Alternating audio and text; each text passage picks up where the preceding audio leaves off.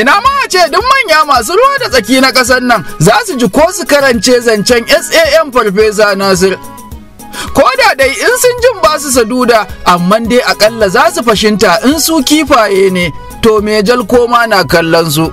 'Yan siyasa su ne ummul aba'is wannan matsalar da ake ciki, amma alƙalai suka bari. In ma ta yi daɗi in ba ta daɗi ba na faɗa, kowa shine alƙalin kansa. In alƙalai sun sa abin da na faɗa gaskiya ne sun sani. In ba su ba ban ce wai ko wata jiha guda ɗaya ba, duk jihohin nan 36 na gaya maka jiha gaske cewa 'yan siyasa gwamnoni sai abin da suke so alƙalai sukan yi.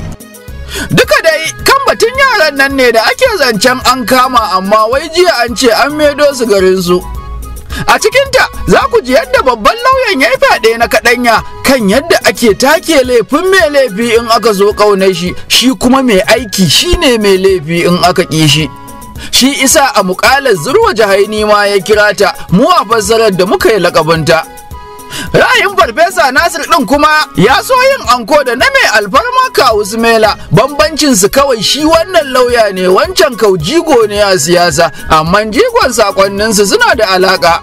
Kuma mutane duk da suka zo suke wayan nan maganganun, idan mutum ya zo ya yi tambaye to kai wacce gudunmawa ta yi domin fita daga cikin wannan yanayin da arewacin Najeriya take ciki. Amma muna cikin matsala, mun kiyarda cewa a cikin matsala muke. Mun kiyarda a cikin matsala muke, kuma kana cewa wani ne ya jefa ka. In kun so sai ku biyo mu.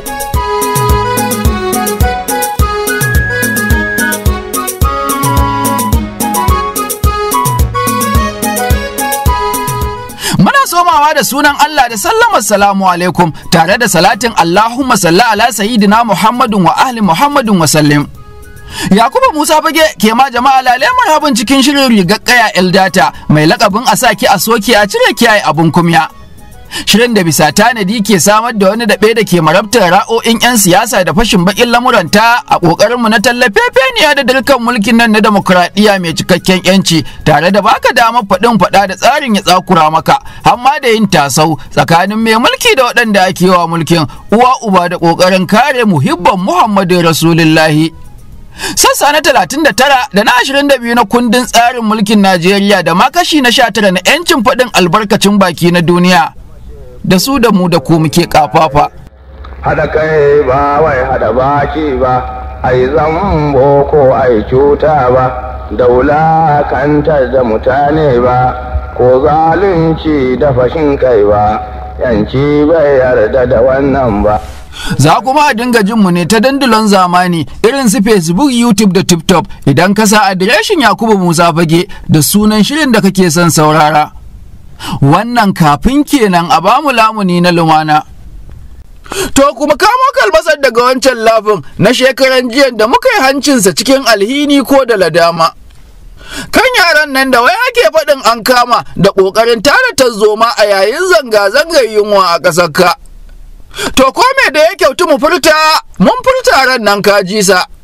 Yara ne da 'ya'yan Hausawa 'yan arewaci na ƙasar ka ake faɗin an kama har an kai shagon kotun birnin tarayya kan zargin laifin cin amanar ƙasar da duk da kai da su da mu ake zama a cikinta. Ka san duk dama yadda Kano da Kaduna, Jigawa da ma wasu garuruwan arewa aka yi ta katambalili a yayin zanga-zangar yaƙin yunwai. Mafi yawan garuruwan an ce zanga-zangar ta koma banga har ta koma sata. A Kano, Jigawa, Kaduna da birnin Dukko, ka san har dokar ta bacin ba shiga ba fita aka sanya don tsai da yaran da suke ta kokarin su yi wancan mugun aiki. Duk da hakan sun falfasa ofis da shagon supermarket, duk da hakan har NCC suka farma, duk da hakan har babbar kotun al'umma suka auka. Daga baya gwamnatin Kano ta kokawa 'yan sanda kan lalatar yaran da ake cewa sun aukan, har kuma 'yan sandan aka ce suka bi su suka yi zabarinsu. To su ne yaran da wancan makon ake faɗin an dira masu a shagon kotu bayan ɗebo su a inda ada aka jibge.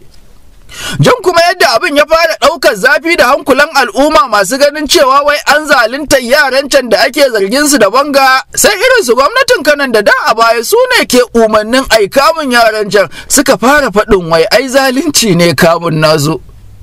Cin karan da har yasa wasu manya a arewacin irin su mai alfarma kawu Sumailan ke cewa lalle sa'i yayi da za a fara gane neman suna sabanin aiki illa ne a cikin al'umma.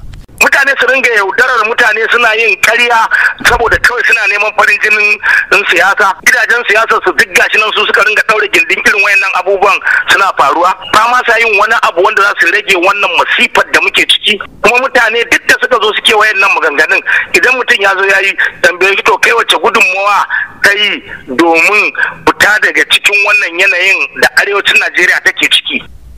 To koma dai me ita dai gwamnatin kanan da duk waɗanda suke ga sun zaɓi irin wannan usulubi a siyasa sun koma bayan yaran can. Hamma biki suke na an so handun oba ɗinsu. Ka san a jiya shugaban ƙasa ya yi umarnin a sake su, an ce ma an kwa sake su. Gwamnatin Kano kuma da Kaduna suka yi ayari zuwa birnin tarayya don amsar yaransu. To amma duk dama da ana wannan tababa, masana shari'a da sanin yadda ake ƙulla ko makirci a jikinta sun fara nazartar yadda tun ma fara aka sauka a layi. A wata wallafa mai ban ƙaye da Farfesa Nasir Adamu SAN babban aikin lauya ya yi kan zancen yaran nan, babban lauyan ya yi fyaɗa na kaɗanya kan halin masu ruwa da tsaki na ƙasar ka. Wallafar da a dunkule mu muka yi wa taken ZURWAJAHAINI kan manya na ƙasar mu, Farfesa Nasir ya bayyana yadda a fili laifi ke komawa aiki ke komawa laifi in an so a ƙasar ka. Ya tado yadda ake bambanci na muraran kan 'yan laifi a wajen ajiya ko fidda hukunci, ta yadda ɗan zargin satan miliyan fan 10 za a rako shi da mota ƙarshe a yi masa beli, amma ɗan zargin satan kazan bakin layi shi a rako shi da gora har ma a hana mishi belin. Akan maganar yaran can, babban lauyan ya yi mamakin yadda ya ce ko da laifi ne aka kama to ai sai ai tuhuma a garin da aka yi kaman su. Babban mamakin cewa shi farfesan, shi me yasa ba a mai da hankali ga kamo 'yan bandin ko kidnapping, amma sai kan ba laifin da dududu majistara ma ya kamata a kai sa. Amma fa duk zancen nan nasa, shi ma farfesan bai kore laifin yaran da ake zargin sun ba cikin al'umma, kuma bai zan mai son lalle sai mai laifi a sake shi ya tashi, amma shi da awai shi ai haddin laifin kan koma wane ne kuma yadda ya dace. Wallafa ta Farfesa Nasir Adamu na da tsaho don ba fannin masu ruwa da tsakin da ya kyale, tun daga kan su manyan alkalai sai 'yan sanda sai su lauyoyi sai manya na siyasa. Kai Farfesa ya ce tun daga kan shi Mr. Hurasdan, gwamnoni da ciyamomi dinna da abin tuhuma a jikinsu. To amma kan batun yaran nan da ta nan ne SAN Nasir din ya fusata. Mun so jin shin yana ga da kwai wata makalkashiya ce kan kaman nan nasu da su sun gano shi a aikin lauya? Kan hakan mun nemi Farfesa Nasir Adamu SAN ya yi mana tafinta warakar can tasa da Hausar da wagairahun ɗin da ya shigarwa yakin zazufashinta. Idan kuka ji shi za ku ƙara gane ƙasan nan kwai wabi babba al'amura na cikinta. To kamar yadda kaga takarda wacce kamar kace wallafa da nayi shine na daya, wato akwai abubuwa da suka faru ko suke faruwa a Najeriya akan misalin adalci ga al'umma, musamman kaga maganin ta yaran nan kanana da ta fito. Tun farko ina so a gane, ba ina nufin cewa idan mutum yayi laifi kar kai shi kotu, ba haka nake di ba. Doka ta tanadi yaro ma da za a kai shi kotu, amma abin da nake cewa ya kamata wato masu ruwa da tsaki kuma wato masu hannu da shuni elites kenan da alkalai da lauyoyi da masu kaiwa da komowa 'yan siyasa da kuma jami'an tsaro su tabbatar cewa zaman nan da muke a Najeriya ko a duniya zama ne na gaskiya da adalci. In aka kauce daga shi da adalci, ana yin kaman wato munafurci. Me munafurci? Ana nuna abu a haka ana koma ashe ba haka ake nufi ba. To shine kusan makasudin rubutun takardar nan da nayi, wanda nake cewa ya kamata alkalai su ji tsoron Allah. Alkali ya kasance idan ke ya zo gabansa ya dubi Allah, kuma ya dubi rantsuwa da yi, sa'annan ya sani cewa da talaka mai tura baro da jami'in dan sanda da yake kwamishina ko IG ko DIG da dan siyasa da yake sanata ko reps ko dan majalisa da chairman na local government da dan kasuwa da yake baza kai hajarsa a kantin kwari ko a sabon gari ko a Tinubu market ta Lagos, da wanda yake misali yana ta fama akan titi dan direba da yake tuki, da kuma wanda yake masana'ar ma babu. To idan mutum zo gaban alkali ya kasance lura da gwamnati da mutum equality before the law, ma'ana dole ya kasance akwai daidaito a gaban shari'a. Wannan shine ginshikin ita kanta shari'a da adalci. Kuma kamar in ka a takardar za ga ina magana akan cewa fitattun mutanen nan irin su William Shakespeare da Aristotle kamar babban wato malami zan ce kenan ginshiki akan tunanin na harkar tunanin duniya da kuma adalci, sun yi magana cewa mu kasance muna zama a fuska biyu da munafurci to ba zai zama alheri ba. Kuma munafurci da fuska biyu a koyaushe yana haifar da wato rashin zaman lafiya, yana haifar da damuwa. So in ka kalla abin da nace na daya ka dauko ka gani wayannan yara da aka kama da manyan da ma kananan, in ka lura an kama su ne dan ba 'ya'yan kowa bane. kamar abin da nake cewa idan ni dana misali tunda ni kaga na ɗaya ni ma zan kira kaina elite, ma'ana na cikin wayannan masu kaiwa da komowar, tunda dai kaga da kuma ko dan sanda wanda yake tuhumar su mai prosecutor kenan, wanda ya fito yana cewa yaran nan ƙarya ne ba yara bane. Idan ƴaƴanmu ne da yanzu labarin ba haka ake magana ba, da yanzu ana cin ko an rirrifa ko an yanda za a ansa yaran, ko kuma ma za a kama su, ko an kama su ba za su bar garin nan ba. Amma sai aka dauki yara daga Zaria, daga Kaduna, daga Kano, aka kai su Abuja, aka ajiye su, aka tsare su.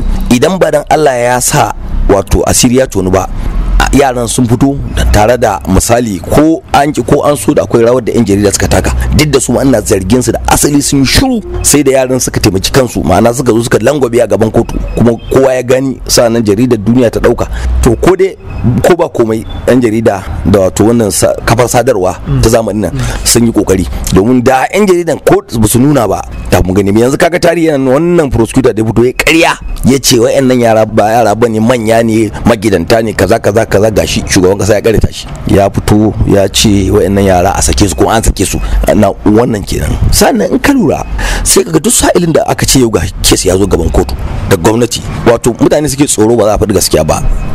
Kuma idan aka ci gaba da zama ana shiru ba a faɗar gaskiya to ba zai yi wa. Barin baka misali, an yi shari'a garin nan, an yi rushe-rushen wuraren mutane, a ce kotu ba za ta iya misali cewa dakata an saurari mutanen nan ba, in na saurare su idan ba su da gaskiya shikenan sai ma da rushe, tunda ai kowa zaman doka yake. A'a, amma a ce kotu a ce ta ba kotun daya a Kano, ma'ana ta jiha, da a lokacin da ake yin ta ce a'a a saurara mu saurari mutanen nan, to kuma abin da aka rushe ne yanzu sai aka tafi wata kotun mai kusan daraja daya ta ce a tsaya, ta hana wasu a rushe wasu, sa'annan kuma wanda aka rushe ta ce an zalunce su, a biya su kudi har biliyan 30.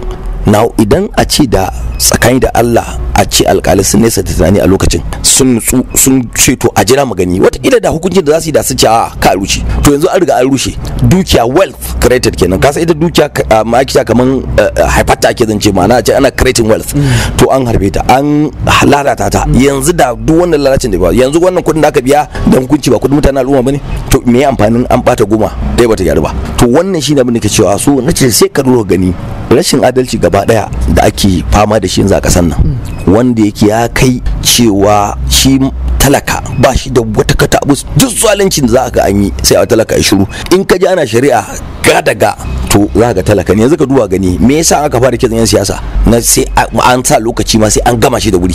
Wani naira 10,000 ita ce rayuwarsa, amma sai a ki sauraron kitsan sai ban shekara 4-5 watakila, saboda amma kitsan yan siyasa an dauke shi gaga an gama. Anya za mu zauna haka, anya kasan za ta ba haka cewa idan ba zarafi na masu hali da shunu ba komai ya zama kamar shirme kenan. Wani fa naira 10,000 ita ce rayuwarsa, da ita yake ci da iyalinsa, da yake harkokin business ɗinsa. Na ɗaya za ka gani wajibi ne alkalai a kawo musu su tsoron Allah, su daina kallon gwamnati ba gwamnati ba, domin gwamnati ita ma aya kan doka take. Sannan shi sa nake cewa ni a ra'ayi nan karuwa ta kadan nace ɗaya daga cikin abin da yake faruwa shine ban ce ba alkalan da suke da karfin hali ba da kuma kwatanta gaskiya, akwai su wallahi, amma zaka ga suna samun matsala na dai ko kake sun baya zuwa gaban su wanda gwamnati take da interest, ko kuma a kai musu, ko kuma su chief judges din gaba daya, ma'ana alƙalai na jihohi suna fuskantar tasu matsalolin, domin yan siyasa kwararru ne a wajen misali wato iya yin kutungwila su sasa a gaba. To amma su alƙalai su suke da alhaki, kamar ni sha takarda ta an kaga na ce yanzu lokaci ne su zauna su karatun ta nutsu, ya kamata da kwato martabar su, kamar yanda suka yi hukunci a Supreme Court ta zauna ta hukunci akan zaben local government din nan, ko ba komai dai an yi zaben ƙarya, dan duk ƙarya suke, duk jiha ba wacce ta wanda duk ƙarya ake, so amma dai ko ba komai an ko Supreme Court ta ce su yi, wata rana za a yi daidai din. To an ka lura wannan kusan shine makasudin bayanin da yake cikin nan nace kuma ko an ki ko an so wasu in sun karanta takarda ce za su soki takarda ta, amma abin da ya faɗa mutum shine alƙalin kansa. In alƙali ne ya san an kake tsin gwamnati yayi abu saboda gwamnati ko kuma saboda an yi wata magana a gefe ya sani, in bai ba ya sani. Saboda haka idan aka ce za mu ci gaba da shiru ba za mu faɗi gaskiya ba, mu ne lauyoyi da Allah ya dora mana hakkin mutane, sannan kuma mu a matsayin mu na jami'an malaman jami'a, ma'ana malamai da kuma ku yan jarida da za ku haɗu wannan ku gani abu ba ku faɗa ba, to dukan mu in muka ci gaba da shiru gaba ɗayan mu wata rana duk tsarin zai tafi da mu gaba ɗaya. Haka ne. Farfesa, kamar a wannan makala taka da kuma wannan bayanin baka da kai, ka fi ɗaukar laifin gaba ɗaya ka fi ɗorawa ga ɓangaren shari'a, musamman alƙalai kila da wani yanki na 'yan sanda da kace su ma suna abin da suka so ko kuma nasarai. Ba mu sani ba, banda wannan batu na waɗannan yara akwai wasu abubuwa da zaka iya buga misalai da su wanda zaka ce zaka yi kugu da su wajen yin wannan abu da kace ana yi na ba daidai ba? Ai ba za su kirgu ba Najeriya. Ai kana gani ana kesi yanzu ba rigima ake yi ba, misali ta yan masu rigima Biafra ba yanzu cewa suka yi karkudin litin ba wanda ke fita a to kudu maso gabashin Najeriya, gwamnati ba ta iya kama su, wannan ba laifi bane, ba shi ma kansa ba treason bane, domin kan kafa ko doka sabanin abin da gwamnati me yasa ba kai su kotu an kama su? To me yasa ne jami'an tsaro za su tara hankalin sa kan yara kanana wayanda yaran nan ba su ba za su yi wannan ba? Kaga ɗaya kenan misali. Sannan kalli shari'o'in da ake mana, zaka ga shari'a yanzu in da ta sa babba yanzu nan zaka ji an juya, yanzu ba ana shari'a gwamnan Kogi ba har yanzu an kace gaban kotun, amma kun kama yara kun kai sun gutsari da sojan wata biyu da sauran. Sannan akan me yasa yaro zai lafi a Kano ka dauke shi kai shi Abuja? Kuma ba shi da ka tuno abin da aka yi yan canji a garin nan, aka kama su wani ma ba shi da jarin naira 500,000 aka ji aka tsare shekara da wani abu, ana tuhuma aka ji zalin su aka yi musu abin da ake so, kuma duk jami'an tsaro ne sa'an nan kawai saboda su kare mulkin su dan ana so a burge gwamnati sai a dinga fitowa da abubuwa a kama wannan a kama wancan. Amma ga matsala take gaban mu, sannan in ka je gaban kana da hukunci yanzu kuma sai abin da Allah ya da kai, ko jami'an tsaro su ki bincika yanda ya kamata, ko su bincika a san zuciya, ko ka gama kai da kai nan ni na san akwai, ina da experience ni kan kaina, akwai case din da na yi wanda cikin abin da a tarihi na ba zan taɓa manta da shi ba. Mata tana zaune a nan Kano, mijinta ya mutu ya bar mata gida a Abuja da dukiya haka da sauransu. Kurum gidan da aka ce 1982 kurum aka hada baki da wasu manya a Najeriya nan suka zo suka sa kama ta dan suna san gidan yana dab da gidan shugaban kasa, aka kama ta aka kai ta kurkuku aka tsare ta, aka ce ita ta forgery document. To ita ainihin a 1992 aka aure ta, shi gidan 1982 aka yi sai shi, so bata ma zo Najeriya ba sai bayan shekara 10 an sai gidan. Mijinta laifin ta kan mijinta ya mutu, aka zo aka yi ta jagade da matan da kasi sai guduwa ta tabar Najeriya. Kitsin yana na yanzu muna a kotun koli. So abin da nake so in gaya maka, ni kaina da yan sanda a lokacin ba yanda ba a buga da ni ba, wallahi akwai wanda babban dan sanda ne a wuri kira ni yace min lauya abin da nake so in ga akwai wanda rashin adalci zai muku kar ku yadda. Amma da aka yi juyi ya zo ya zama shine shugaban gurin, yana cina ya zama shugaban ya zo shugaban gurin, kawai sai ya ce lauya mun gane da kai aka hada baki aka yi cutan nan, kuma ya ce da kai aka yi. Ni bai san a lokacin ma da aka yi magana ni ba zama lauya ba, saboda sunan lauyan da ya aikin wancan sunan mu ɗaya da shi, saboda haka kawai sai ya ce lauya ai da kai aka da baki. Inda ya kalla lokacin da ya zama lauya ina sakandare, sai ya ce ai da kai aka yi. So daga karshe dai ba girma ba arziki muka je kotu. Allah ji kan wannan bare ya mutu ba, Hendro ina gina da ransa AIG na lokacin shine ya shiga a gaba na, wallahi ya ce ku duba Allah ku yi mata na adalci, ya ce in forgery mijinta yi sai ku kama ta. So a da karshe dai Hendro shi yasa aka raba ba aka je caji matan da ba gaira ba dalili. To abin da kaga ba za ka ce gaba ɗaya yan sanda ba na kirki ba, haka alƙalai.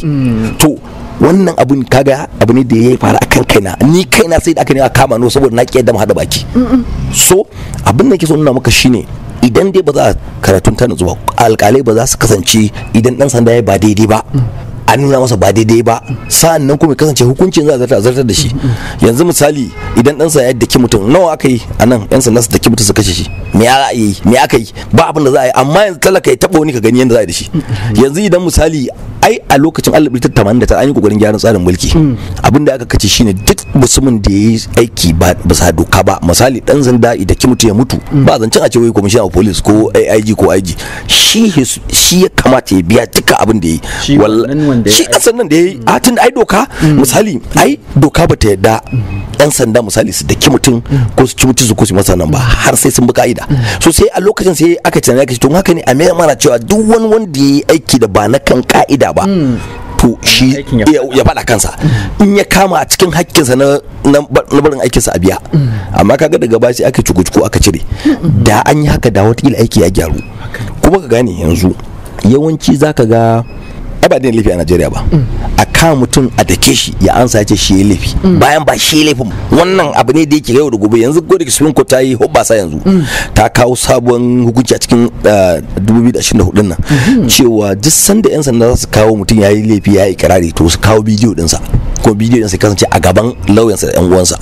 To kaga wannan zai kawo gyara.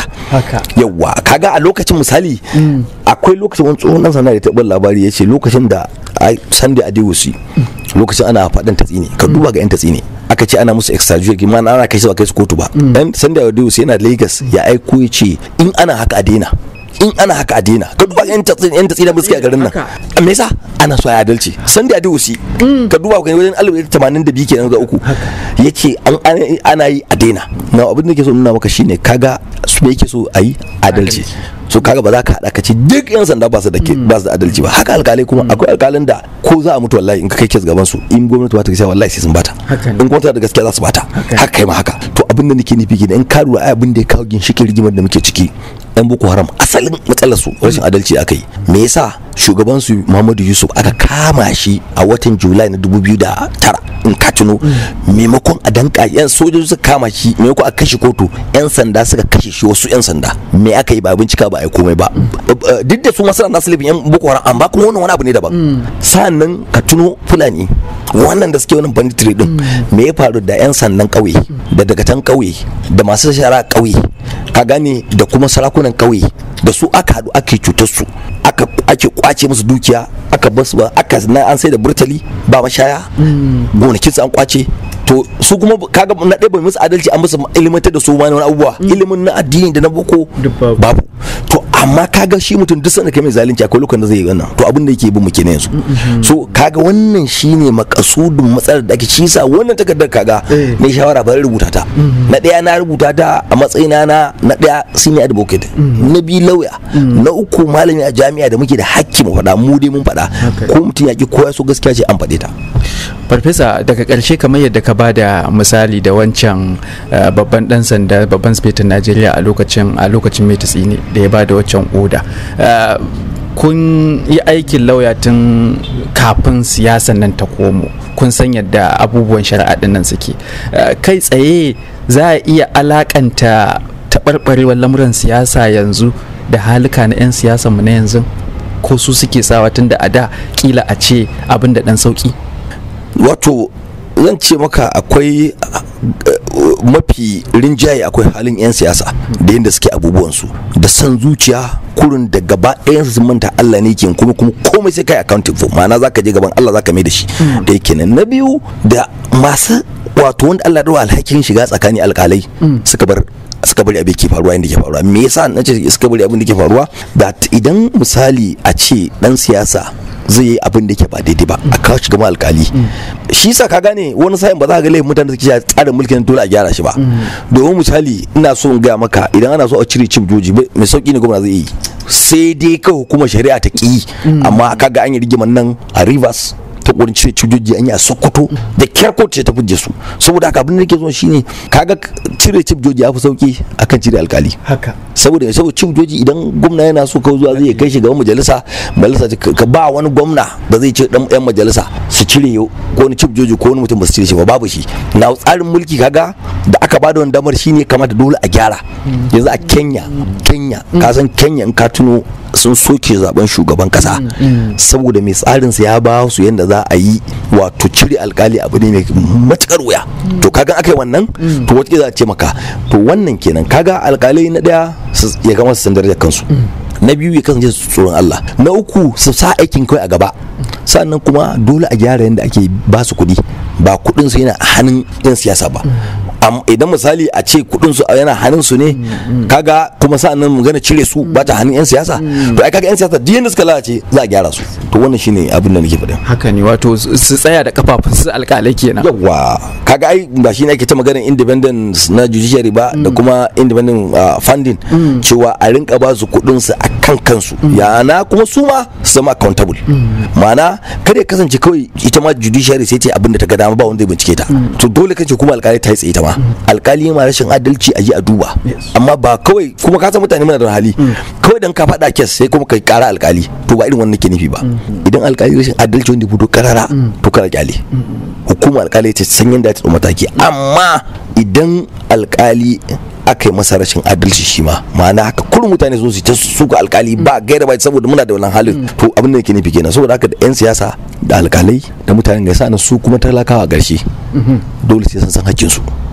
na biyu sa'an sun ci san zuciya na uku ya kasance sun yi abin da ya kamata malamai da shugabannin al'umma suna ta cewa abu gwamnati me yasa ita gwamnati ba za su kiro su fito su gaya mata ba ma'ana sai a ce ku yi hakuri to wannan shine abin da nake cewa yan siyasa su ne ummul aba'is wannan matsalar da ake ciki amma alƙalai su suka bari wato su suka bari farfesa daga ƙarshe idan kunne ya ƙi ji me kake tunanin irin wannan yanayi yake jefa ƙasa ko al'umma an ka lura tun daga tarihi tun daɗin da can dauri tun dauri idan ya kasance al'umma ba a adalci shugabanni ba ruwan sai abin da talaka suke ciki akwai lokaci ba da zai zo wallahi talaka za su yi bure sai ban amince ba na kuma watakila masu hanyar su suke da wani abin da za su talaka na bai da komai saboda haka a mutu hallima so yau suna gidan gilashi ko an ce he in the makita in the glass house should not throw a stone so ko muji kamar da na faɗa ma ta yi daɗi ba ta daɗi ba na faɗa wata rana wani zai koma ce ko kana suka alƙalai ne ba gari ba dalili kowa shine alƙalin kansa in alƙalai sun sa abin da na faɗa gaskiya ne sun sani in ba su ba ban ce wai ko wata jiha guda ɗaya ba duk jihohin nan 36 ina gaya maka jiha gaske cewa yan siyasa gwamnoni sai abin da suke so alƙalai sukan yi akan samu na gaya maka nadiran yawwa shine abin da nake cewa farfesa muna matuƙar godiya Allah ya ƙara ƙwarin gwiwa to madalla na gode tsoron Allah an magani mu da haƙƙin mu gaya muku ko ku karba ko ku yi dariyar ku ta zam kuka gaba da nadamar maikin gaskiya. Ina ma kuma a ce duk manya na ƙasar nan musamman ma dai alƙalai ko lauyoyin nan ko 'yan sandan da ake zargi na kama karya in suka tashi za su ji zancen shi farfesa Nasir. Ko don su gane in su kifaye ne to me jal ko mafe yana kallon su. Allah ma gaba jalla rabu kai mana sauki. Ubangiji kai mana sauki rabana kai mana gata. Allah ka raba mu da kowa ko Allah ka haɗa mu da kowa.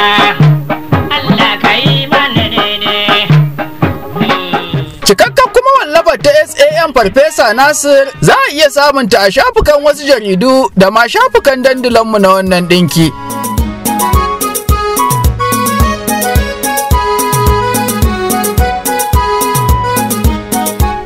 Za kuma a ci gaba da jinmu ne da mafadin ra'ayinka ta dandulanmu na Facebook, YouTube da TikTok a adireshinmu na Yakubu Musa Fagge. A nan kin in ka je za mu ji ka ji mu. Wannan kin kan a bamu lamuni na lumana.